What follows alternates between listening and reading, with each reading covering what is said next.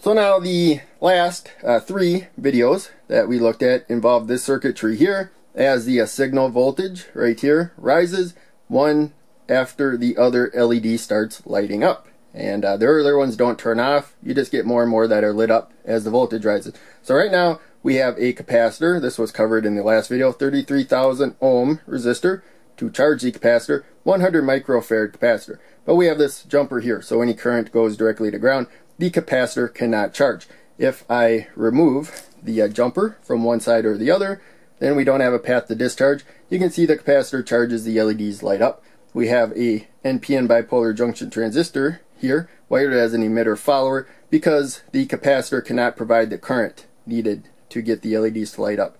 It will drop, and we won't get that effect. So, in any case, for this video, we are going to look at the actual voltage right there. So, the other end of the cable here from this oscilloscope comes to these alligator clips, and we can go anywhere to the negative rail because that's where the negative side of the capacitor is. And now we're going to look at the voltage of the positive side of the capacitor, the total voltage across it. But in any case, that's the voltage also you get from the signal, except for it drops 0.6 volts with an emitter follower. So the signal voltage will actually be 0.6 volts, lower than what we will see on the screen. But in any case, we'll come back here and remove the jumper and look at that voltage. You can see that voltage rise, and when we probably had about 1.2 volts approximately, so it's 1 volt per square, that LED probably lit up, and then every 0.6 volts after that, another one lit up, because we have a diode drop along the way. So,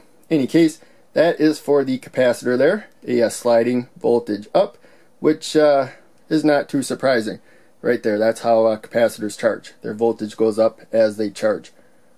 And now we're going to look at the other signal we gave. So this is a 220 ohm resistor to the negative supply right there. We have a jumper there to the positive supply. So I'm using 220 ohms because it's a 5 volt power supply. That's what I have it set to right there.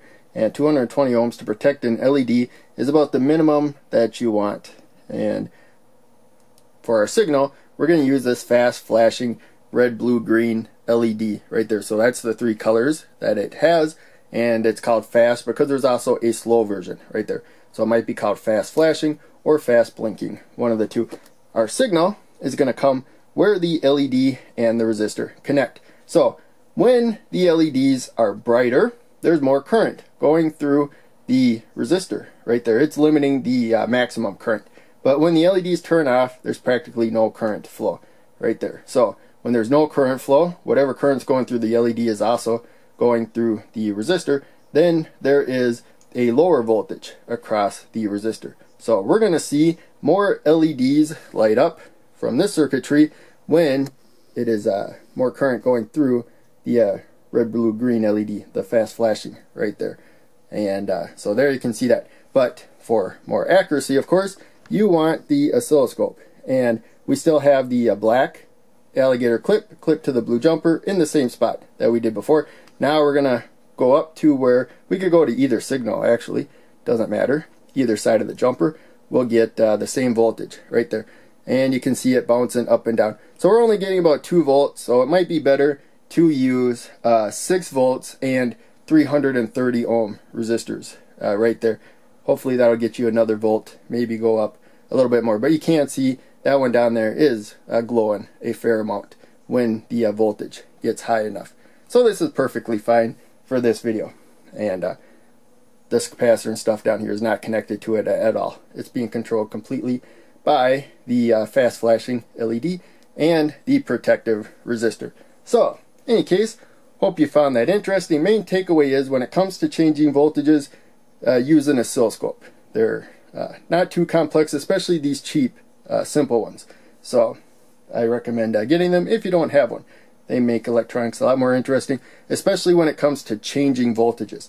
Nothing looks at changing voltages like an oscilloscope. So thanks for watching. Make sure you check out one of the other videos I posted on the screen. Click like, subscribe, the bell. All that, if you can donate, please do. I have links down below. That helps out a ton.